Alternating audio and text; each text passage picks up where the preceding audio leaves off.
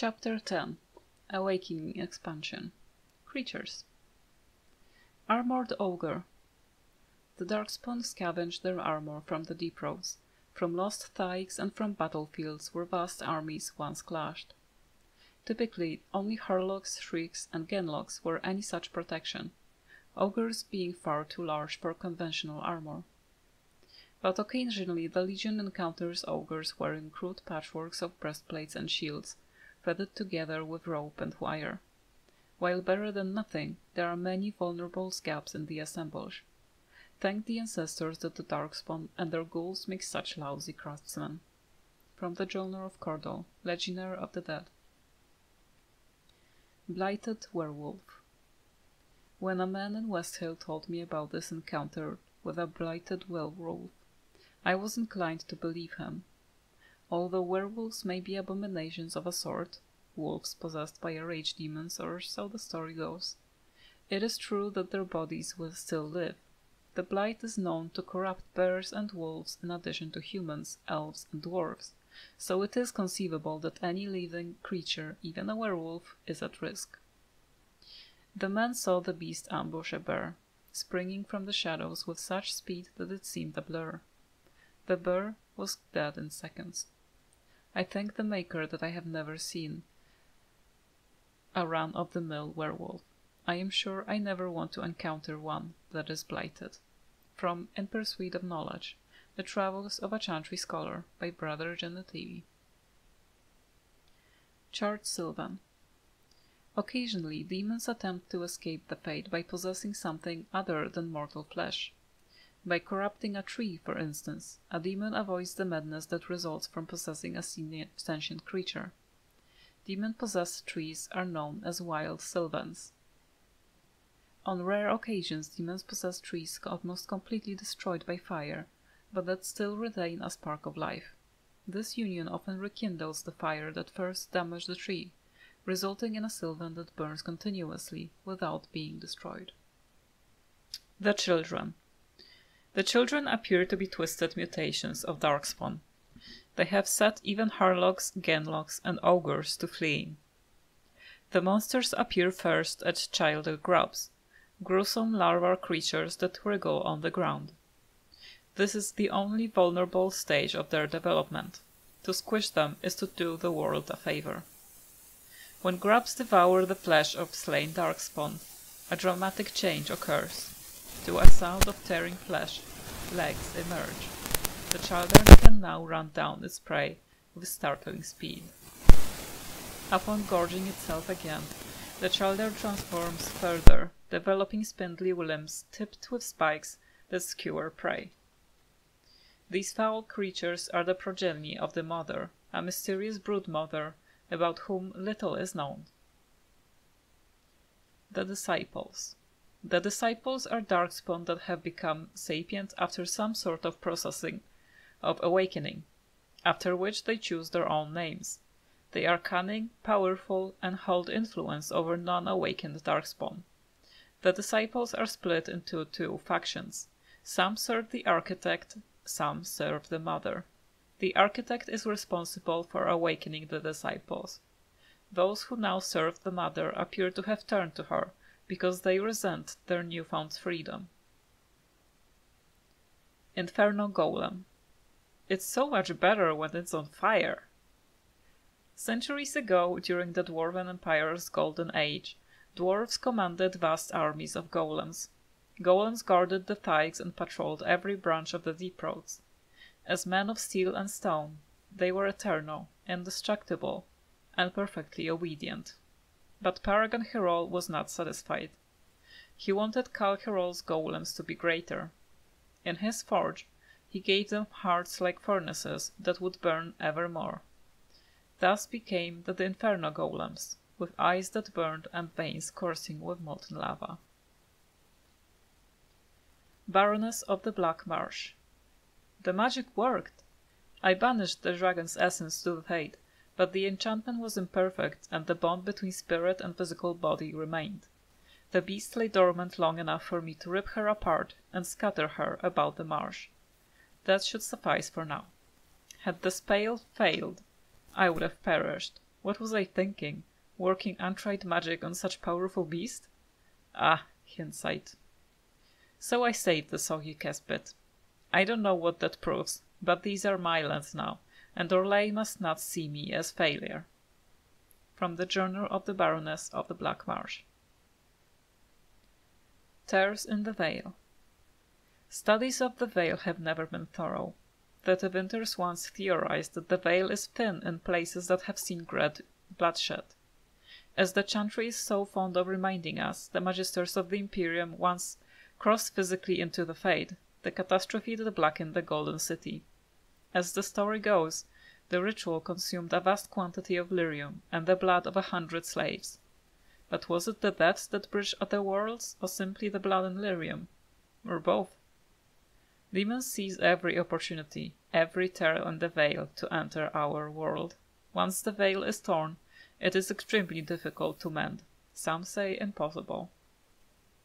From the Lectures of First Enchanter Wenceslas. Pilgrims and Amaranthine. The faithful travel great distances to see the birthplace of Andraste in Denerim, yet many make their pilgrimage longer still by visiting Amaranthine.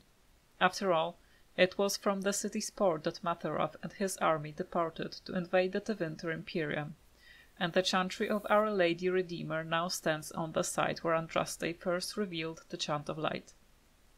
This is why the road that joins Amaranthine to Denerim is known as the Pilgrim's Path, and why the Chantry of Our Lady Redeemer is the wealthiest chantry in all of Ferelden. From Annals of Northern Ferelden by Brother Bedin, Chantry Scholar. The Crown and Lion.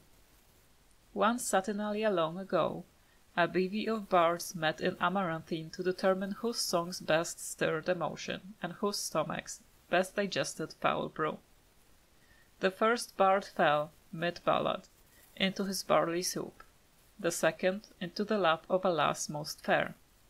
Some say forfeiture was worth the price. The next could not keep his innards inside. One by one they succumbed to fatigue, boredom, or insobriety. At the end no man was left standing. There was only I, the lovely and fair Rosalind, master and mistress of the Crown and Lion, who proved that no man is mightier than the slightest of lasses. From the War of Lions, by the bard Rosalind. The port city of Amaranthine. Outside of Ferelden, the city of Amaranthine is now synonymous with the Erling herself, but before the Orlesian invasion it was only a modest fishing village despite a deep portal well suited to commerce. At that time, few other kingdoms had any need to trade with the Ferelden barbarians. The city changed rapidly with the Orlesians came. They built temporary docks to accommodate ships packed with chevaliers, and for a time Amaranthine was the capital of occupied Ferelden. The Ban of Amaranthine became one of the wealthiest nobles in the kingdom, as goods like wool were leached from the city's swollen ports. During their liberation, the fleeing Orlesians looted the city but left it otherwise unscarred. She recovered quickly. Ironically, Amarantine's current prosperity is the legacy of Orlesian occupation. Do not share that opinion with the locals, though. From Annals of Northern Ferelden, by Brothers Bedin, Chantry Scholar. The House of Amaranthine.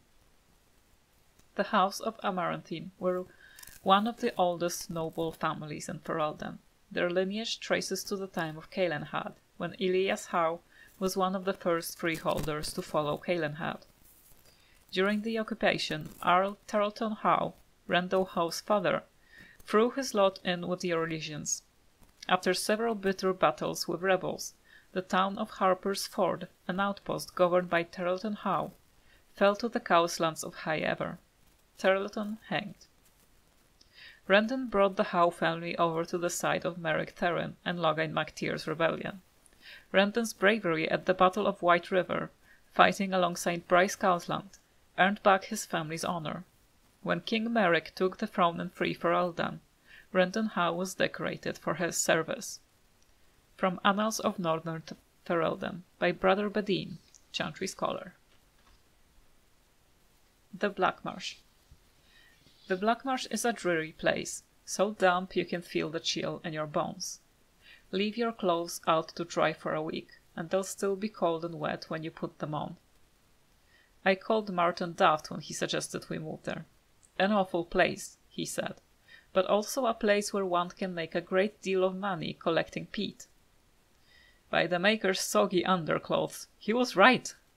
From the Journal of Vera, a seamstress.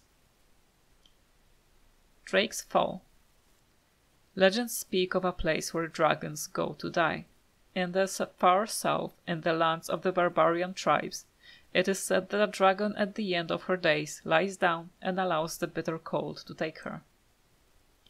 It is not just a legend. I have seen Drake's Fall with my own eyes, the ancient bones of these grand beasts piled atop of one another. I felt the power that surpassed this place, and knew the Imperium would claim it. We built a city on the bones. We delved deep into the earth, collecting what remained of the primordial dragons who were so like our owl gods. With these bones we created staffs for our magisters, armor for our warriors, and crowns for our archons. We fashioned phylacteries to hold our blood and sarcophagi to hold our bodies, and prayed that they would make us immortal.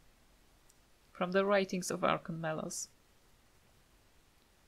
The Fortress of Kal Herol. The Fortress of Kal Herol was established by a paragon Herol, and became known as a center of learning for smiths. Its workshops were Paragon Herol conceived his famous improvements to golem resilience and power, and when Herol's favorite student developed a method for storing refined lyrium that is still used today. These breakthroughs brought Kal Herol great prosperity, its passageways glittering with gold and silver. For decades the Thaig was the favored home of apprentice smiths. Unfortunately, as time wore on, only the richest could afford to train there. When the Darkspawn came, Kal Herol was among the first of the great Thaigs to fall. Our people still mourn the loss. From the writings of Shaper Azira. The Paragon Herol. Paragon Herol was born a warrior. He excelled at arms and strategy, but was not content. Herol believed he was born outside the caste system, able to be anything he chose. A warrior, a smith, even a noble. He would not rest until he'd mastered the art of war, the art of smithing, and the art of rule. He was eccentric, maybe even mad. Some said he'd taken too many blows to the head in the provings. Yet Herol accomplished what he set out to do. He trained under the greatest smiths and the greatest warriors, and his achievements in both fields were so great that the assembly could not help but make him a paragon. Thus, noble house Herol was born. From the writings of Shaper Azira. Surfacer Dwarfs. Cloudgazer, Stoneblind, Skyer. These are how dwarfs describe their surfacer cousins. It's traditional to snort these words with disdain. A dwarf who goes topside forfeits his caste, his house, and the favor of his ancestors. Once he sets foot on the surface, he is no longer welcome in Orzammar. Still, in recent years, a great many dwarfs have moved to the surface. Some are casteless and have nothing to lose. Others believe that they have nothing to gain. Some think it's only a matter of time before Orzammar falls to the Darkspawn. Then there are the merchant caste dwarfs with their frightful flair for business. I met one who nearly talked me into buying my own hat. I dare say most merchants don't give a nugget about losing their caste or the favor of their ancestors, not the way they're compensated. From Tales from Beneath the Earth, by Brother Genetivi.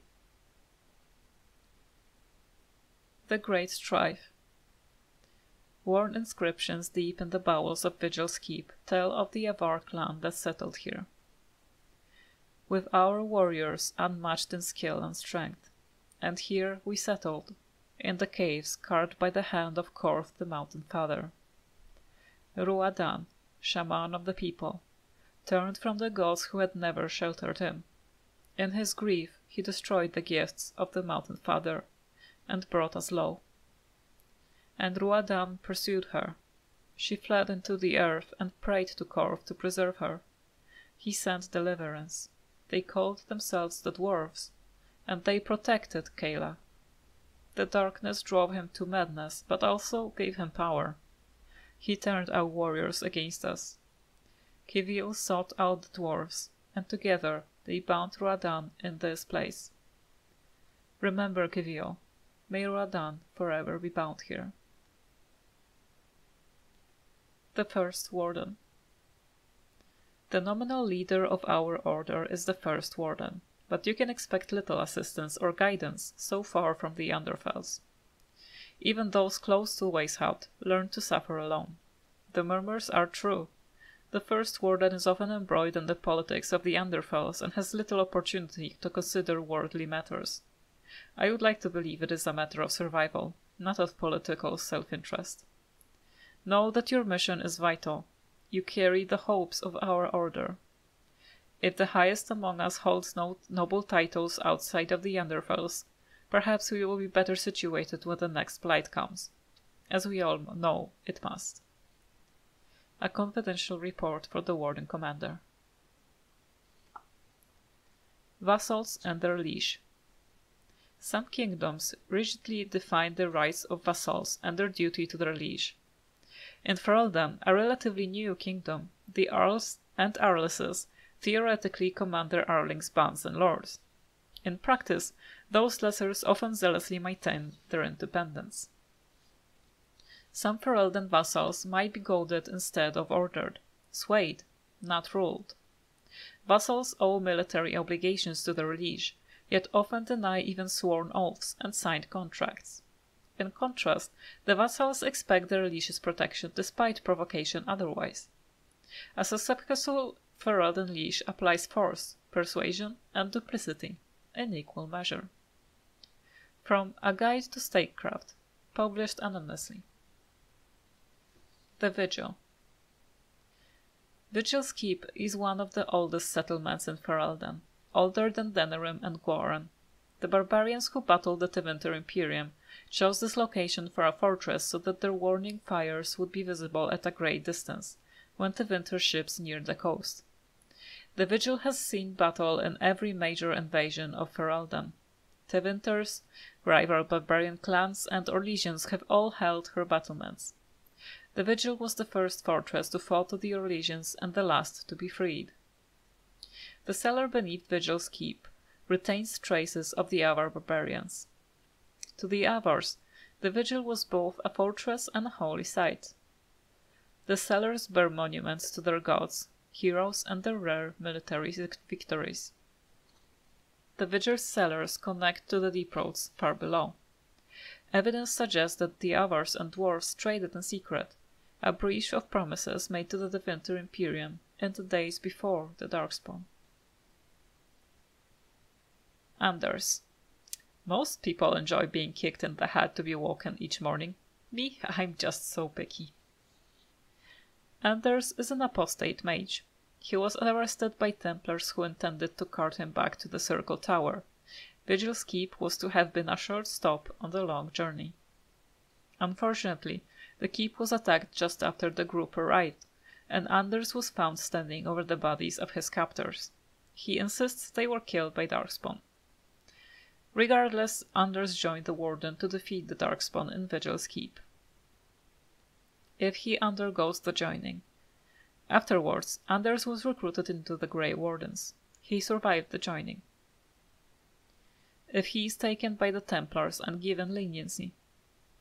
Although Anders fought alongside the Warden Commander at Vigil's Keep, the Warden Commander returned the mage to the Templars' custody after the battle, with a request that the Templars be lenient, given that what Anders had done to help the Grey Wardens.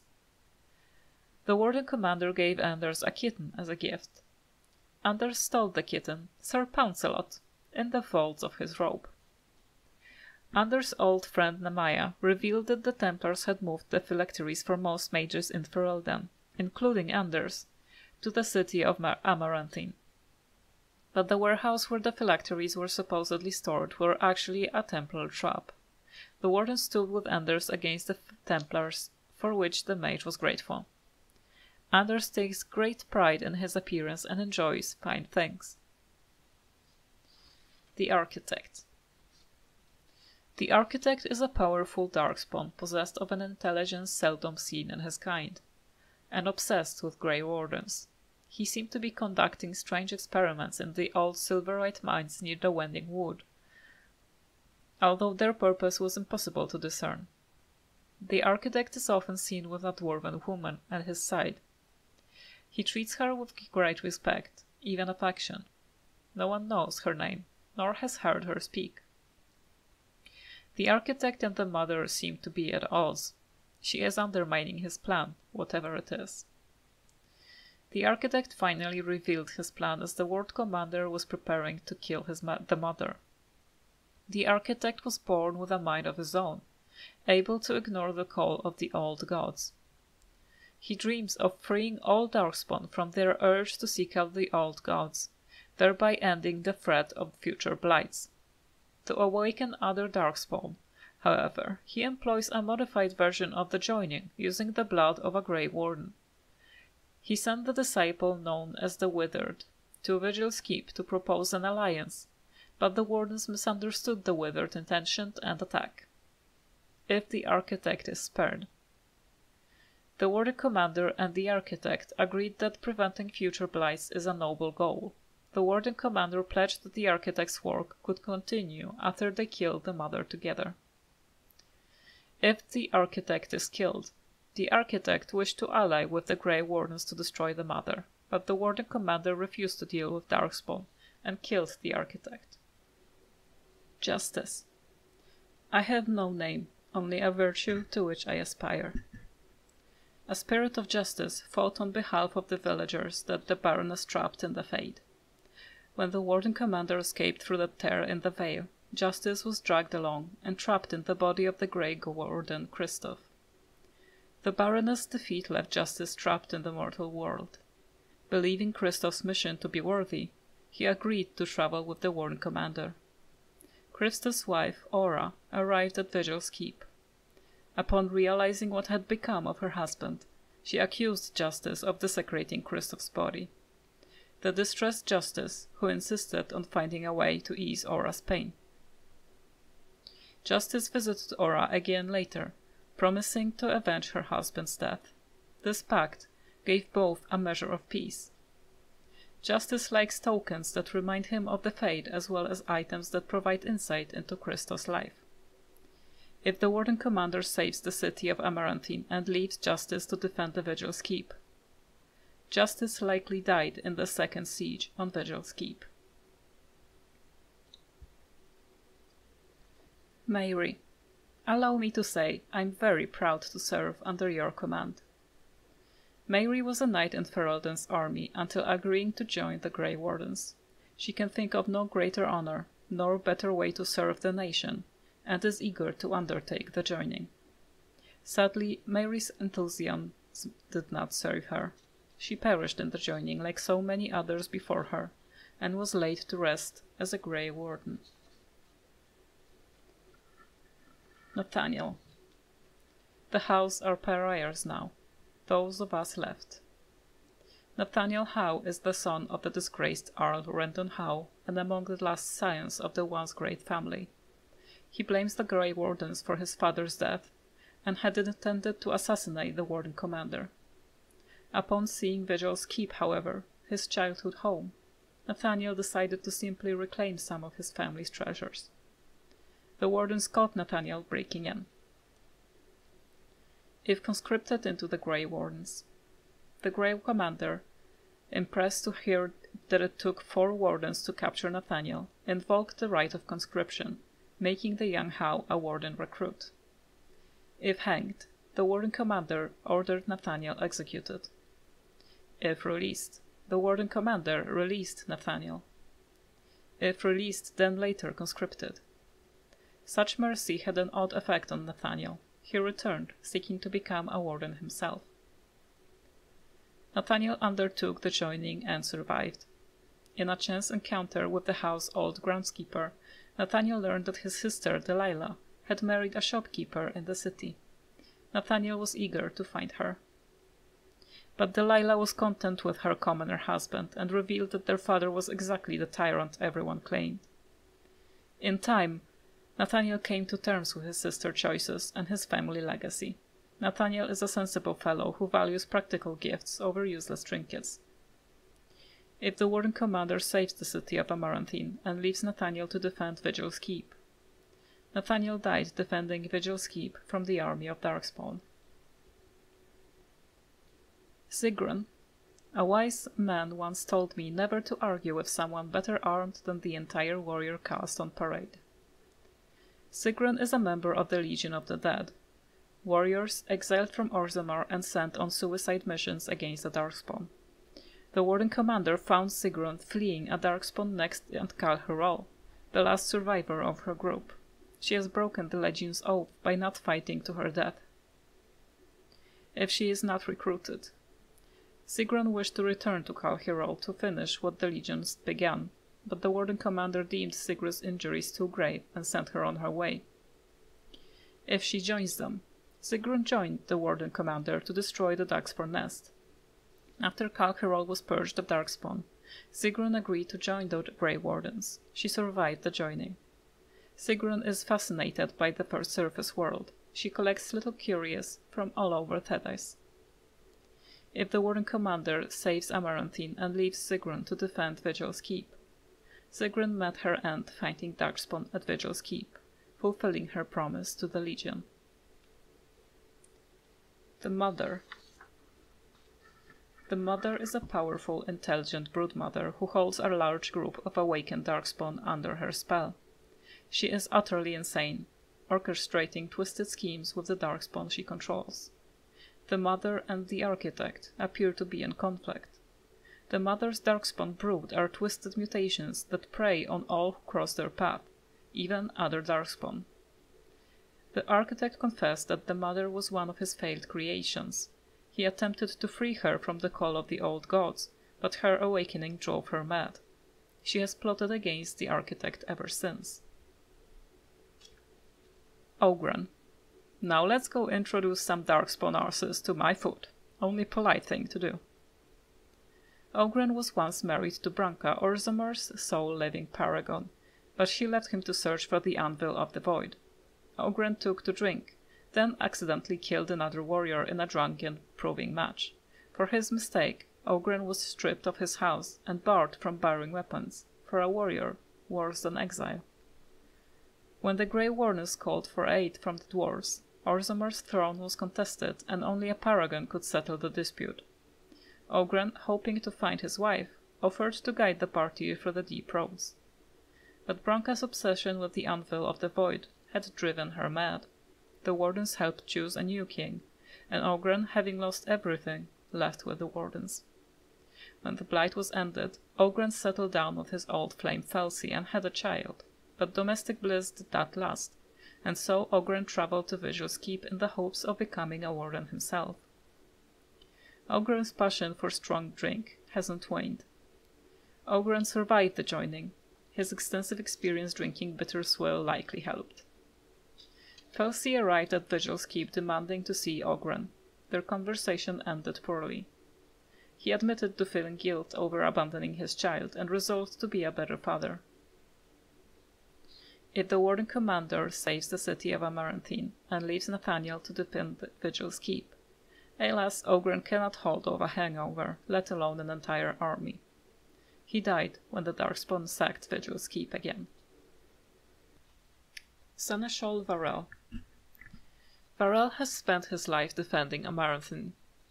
When Randall Howe was Arl, Varel briefly became Seneschal of Vigil's Keep, but he repeatedly objected to Howe's orders, and was demoted to lower and lower ranks. Nonetheless, he continued to serve with defiance. When Howe's acts turned more sinister, Varel secretly sheltered those in need and used what little power he had to counteract the Arl's atrocities. Soon, Varel was languishing in the dungeon awaiting the execution, but Howe died first. When the Grey Wardens took over Amaranthine, the Order reappointed Varel as Seneschal. Although Varel is not a Warden himself, His position as administrator of the Warden's lands makes him privy to many secrets of the Order, including the joining ritual. This rare honor is a testament to his character. Alas, Seneschal Varel was killed in the second Darkspawn assault on Vigil's Keep. Velana. I know a human crime when I see it. I have experienced more than enough of them. Velana wreaked havoc in the Wending Wood, murdering humans who crossed her path to terrorize the nearby villages into releasing her sister. However, the Warden commander discovered that Darkspawn were to blame for Velana's sister's disappearance. Hoping to rescue her sister, Velana offered to help the Warden commander destroy the Darkspawn. If Shears refused, the Warden commander refused an alliance and killed Velana, believing her crimes too great to go unpunished. Velana was upset to discover that her sister Serani was working willingly with the architect. She pledged herself to the Grey Wardens and survived the joining. An encounter with Velana's former clanmate Maren revealed that the clan had cast Velana out and denounced her anti-human crusade. If Velana's approval fell too low. But Velana grew impatient with the Warden commander and left the Grey Wardens. If Velana is brought along to Drake's Paw. Serani reappeared as the Grey Wardens were making their way through the Mother's Lair, and explained how the architect has convinced her of the similarities between the Darkspawn and the Dalish. Serani's passion may have swayed Velana's feelings. Velana is fond of her color green, as well as items that remind her of elven culture and nature. If she is left at Vigil's Keep and the Warden commander saves Amaranthine. Velana likely perished in the second Darkspawn assault on Vigil's Keep. Daylan's Journal. 2 Plutanis. More southern thags have fallen. Varenthag and Kalbarosh are overrun. 4,000 lives lost. The Darkspawn are almost at the gates of Carcherol. The fortress must be evacuated. 4 Plutanis. There will be an exodus to Orzammar. Many nobles are appalled, Orzammar being a trade city so close to the surface. They fear losing their stone sense to the surface vapors, a ridiculous notion. But Orzammar is the easiest to defend. 7 Plutanis. Scouts have sighted the horde. It is vast. To outrun the Darkspawn, the commanders say we must leave now, with nothing beyond the bare essentials. 7 Plutanis. Addendum. I have volunteered to remain behind, with a contingent of men. Will hold off the Darkspawn so others can escape. Ancestors have mercy. 9 Plutanis. The castless are still here, forgotten in the panic. They are 500 strong. If even half can be inspired to fight, they'll make an army. There is a chance, a small chance, that this will make the difference. 10 Plutanis. 200 men and women. Ancestors grant that 200 are enough. 15 Plutanis. The Darkspawn have pushed us back to the inner cape. Only a handful of us survive, but we've held them back 5 days. We could not have done this without the castless. No, not castless. To call them castless would be a mistake. Their sacrifice must not be forgotten. Records of the Black Marsh. Some years ago a dragon rampaged through the countryside, gorging herself on animals and people. Before long, she nested near the village of Black Marsh. Fearing she would drag off villagers to feed her young, we sent men to drive the beast away. The men were never seen again. The new Baroness had till then done little for her people, but she emerged from her manor and told us not to worry. She'd been sent from Orlais not just to rule, but to protect. She promised the dragon would be gone by sundown the next day. She set off in the morning, alone. We were certain she'd gone insane. What chance had one woman against a dragon? At sundown there came a loud clap, like thunder, so great it shook the earth. Then Our Baroness returned to us triumphant. Of the dragon there was no sign. The Baroness, no longer aloof, sang and danced with the lowest of us. There were dark whispers that the Baroness was a witch, but we did not care. Her magic had saved us, and for that we loved her. From the records of the village of Blackmarsh. Christoph's journal. Few in town have heard anything about Darkspawn stragglers. I doubted reports myself until a man told me he encountered Darkspawn in the Blackmarsh. Although locals say the marsh is haunted, brave and desperate souls like this man still risk collecting peat. The man said their leader spoke, but all know Darkspawn cannot talk. More horrifying, he described a monster, a worm with legs. Surely he was mistaken about it following the Darkspawn. I shall leave for the Black Marsh in the morning. From the Journal of Christoph, Grey Warden. The Baroness's secret. The veil is weak near the stone circle. Perhaps it's my rituals, but I suspect it has always been weak here. I feel traces of old, ancient magic. Maybe this is what drew me here. I think the girls feel it too. As we approached the circle, they sensed something was wrong. With me? Did they fear me? Something about this place is changing them, claiming them for its own. It is conceivable that using their blood to invigorate me traps their souls in the fate. Perhaps they become the same demons, ghosts, spirits who invade my dreams. No, it doesn't matter. They are nothing. Peasants, while I am a Baroness of Orlais. From the Journal of the Baroness of Blackmarsh. Ancient Vows. There is an inscription in the stone. And so you are defeated by Avar and Dwarf, bound by the blood of your people. May the hold you heal forever.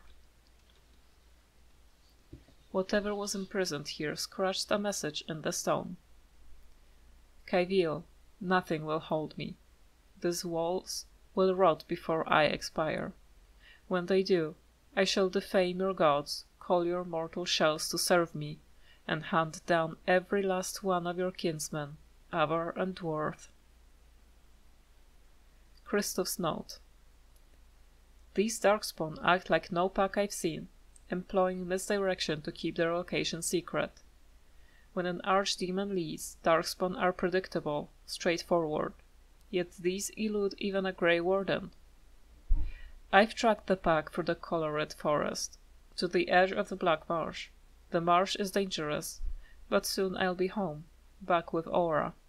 The Wardens can take me from her bed, but never her from my heart.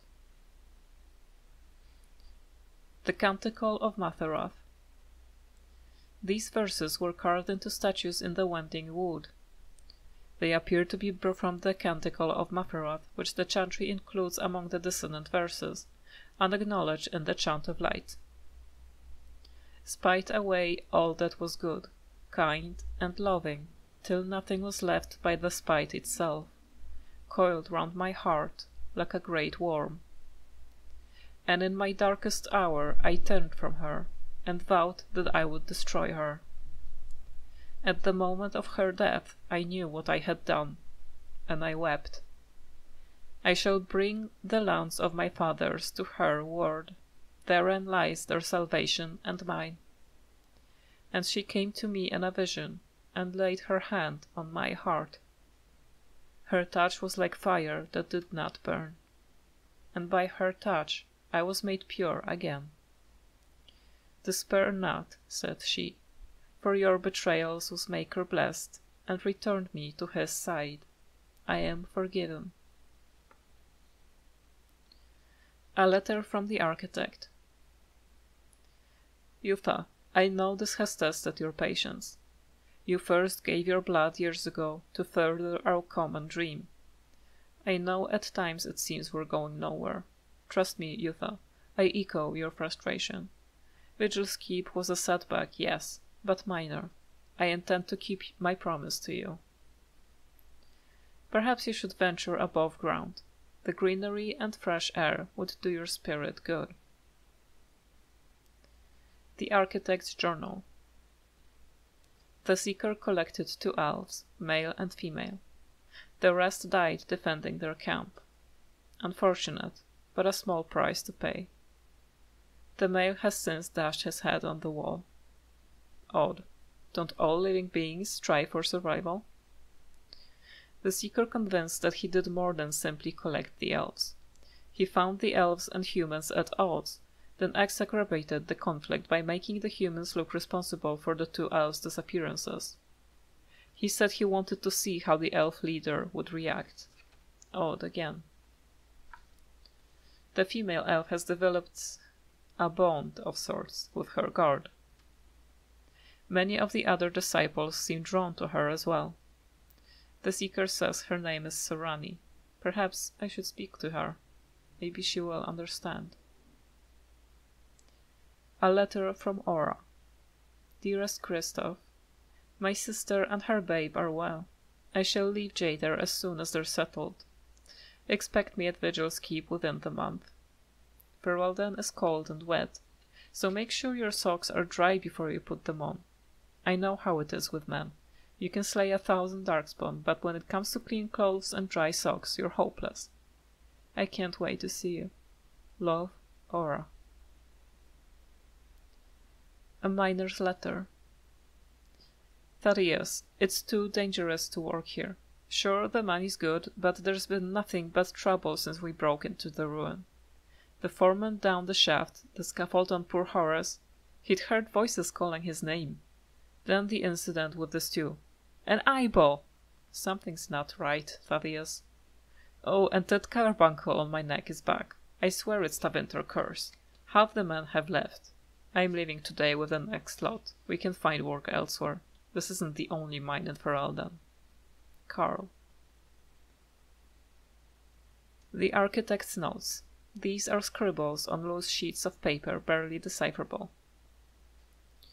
What happens if the old gods perish? Does the song die with them? The blood is the key. The blood is always the key. The female elf is accommodating, allowing me to take her blood for my work. Perhaps she thinks I'll release her if she cooperates. My disciples report that another elf is rampaging through the woods, killing humans. Revenge for what we did to her kind, only she hasn't seen through the Seeker's rules. We'll keep this from Serani. If she is upset, she may stop cooperating. Perhaps I should have killed it while I slept. Orders to the militia. The caravans can't get through the woods, and the village is running low on supplies. It's that Dalish clan causing trouble again, I know it. I had my men speak with their keeper several months back, and she, I think it was a she, you can't tell with these elves, said they leave for remote parts. It looks as though they're back, likely their stupid landships blocking the road. They're a stubborn race and more than a little dense. I must trouble you for a favor. Go to the Wending Wood and order them to leave. Mayor Grisby. Letter to Rendon Howe. My Lord Howe, some of the men are not pleased with your plan. They will incite others against you. For the plan to succeed, our forces must be united. If word gets out, if even one of them informs Kausland, it will be your head on a plate. I say this with all due respect, sir. Your captain, Lowen. Response from Rendon Howe. Lowen, we cannot afford an insurrection. Put any troublemakers in chains. Do whatever it takes to weed them out. Whatever it takes, Lowen. Do not fail me. Arl Rendon Howe. A scout's report. The defenses have failed and the golems are lost. The way is clear from the pillars of Kadash to Kal Hirol. The Darkspawn are 3 days away from Kal Hirol. 4 at most. Prepare the Thaig. A list of instructions. Irlana, the warriors say we must leave Kal Hirol for Orzammar. Here are my things to pack. 1. I need my gowns. If the trunks can't hold them all, leave the old rose one with the pearl buttons, and perhaps the midnight blue. 2. All my jewels. I don't know when we're coming back, so I'd like to have them with me. 3. At least a week's worth of food, including 10 bottles of wine, 10 bottles of ale, and 30 bottles of water from the spring. Orzammar is a dirty city teeming with surfaces and castles. I dread to think it's foul water. 4. The children will need all their toys. 5. And their beds. Make sure they bring the beds. 6. On a second thought, bring ours as well, and at least 3 changes of bedclothes. I don't know where they'll house us. I hear Orzammar's diamond quarter is smaller than House Herald's dining room. Oh, just thinking about it makes me ill. A letter from Liliana. Dearest, I hope you are well. Alas, I am unable to come to the keep as I promised. I am so sorry, but the Grand Cleric herself wishes to speak with me. I will tell you all about it once I've had my audience. Is it true that the Darkspawn have not retreated? No matter, I am sure you have it under control. Wish I could be there, killing Darkspawn beside you. Perhaps you could save some for me. All right, that was a joke. Do not spare them. That would be silly. You are always in my thoughts. Love, Liliana. P.S. Maybe you could consider growing some roses around your keep. That would make it so much prettier, don't you think? A letter from Zevran. Greetings from Antiva. I would prefer to be where you are, my sweet. Antiva is so dull without you to brighten it. Even with the crows trying to hunt me down, this place lacks the excitement of being at your side. Ah, well, I expect the guild master will agree to meet me soon. Or maybe I should kill him. What do you think? I hear the Darkspawn have still not gone away. They are like house guests who overstay their welcome, no? I am saddened you have to deal with such business without me. I must deal with the crows, but when I return to you, not even sharp razors will be able to separate us. Until then, you remain in my dreams, especially the naughty ones. Yours always, Z. Karsten's Wild's Last Testament. They came to me for help, these 3 maidens of the Black Marsh. They were young, beautiful, vital, everything she desires. They gave me gold, jewels, and family heirlooms. I imagined their mothers and fathers, uncles and brothers, pressing those treasures into their hands, enough to ransom a life promised to their baroness. I agreed to spirit them away from Blackmarsh. She learned from it. She appeared the night before. Her eyes were like flat, dull stones. Her hair was stringy and streaked with grey, and I saw why she needed the woman. I hid them in my wagon. The youngest embraced me before she crawled between the bales of hay. She said, "Maker, bless and watch over you." I drove them to the crossroads, where the Baroness's man waited. He took the wagon. Their families never knew. The witch, as good as her word, brought me a chest of gold. She twirled like a little girl, eyes now sparkling. "You've earned every bit, merchant." The gold was no comfort. I saw their faces on each sovereign, heard their voices in the tingling of the coins. I couldn't bear it. I buried it all in the deepest part of the marsh. Still, I found no peace. There will be no peace for me until I stand before the Maker. Karsten Wild. Attached is a map to the cache. Darren Lyle's missive. Elmore, I've found what we've been looking for. Better even, stop digging and pack up your gear. I'm heading to the camp. Meet me there. We'll go to Amaranthine, find a buyer, and strike it rich. Darren Lyle. Bonnie's angry letter. Corin, is our relationship a joke? Am I a joke to you? What am I supposed to think, waking up to this love note? Follow my trail of love, my darling. You are my hen, the mistress of my flock. You nourish my body and tend to my rooster. Really, Corin, I tend to your rooster? That's the most disgusting thing I've heard in my entire life. You said there was a surprise waiting for me. I'm supposed to follow your trail? Oh, I despise you. I abhor you, you petty, ill-made wart. You said last week that everything would be different for us. Well, you were right. I'm leaving. With venom and spite. Bonnie. Materials for working with dragon bone. What a lovely specimen. But dragon bone is so very hard. I need diamond, yes, that will do, and a balm of great strength to keep the sword from burning my hands. The liquid from a fresh dragon's egg will also come in handy, I should think. Shouldn't be a problem for you. Oh, and a flame rune, Grandmaster caliber. Do hurry. Materials for working with golem shells. What a day! First, I'll need some wool padding. Working with golem shells can chafe, don't you know? Second, a lyrium potion, made by a master, to ensure the soul that once inhabited this armor is washed away for good. You wouldn't want the golem coming back, would you? Also some pure iron, pure, mind you, no imperfections at all, and a packet of ground blood lotus. Maybe some soup? No? No. Materials for working with heartwood. Those blasted elves didn't write anything down, and the Dalish are positively unfriendly. I could use some oil to make the wood more malleable, some catgut to string the bow, or to make a handle for the shield, and a flawless ruby. Always handy, and certainly pretty. Oh, and I know, a Grandmaster lightning rune. A Scholar's Journal. 7 Cloud Reach. Ordered a roast boar at the inn. Loved the stuff. I shared the meal with a weary old traveller newly arrived via the pilgrim's path. Told me that he stumbled upon an old structure of stones in the Wending Wood.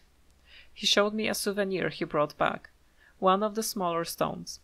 It looked familiar somehow. 9 Cloud Reach. I remember where I saw the stone. An old history book in Denerim's Chantry. The Tevinters built structures to harness mystical energies. Most have been destroyed, the stones used for construction, yet the traveller claims this one survives. 10 Cloud Reach. He was at the inn again, and sold me the stone.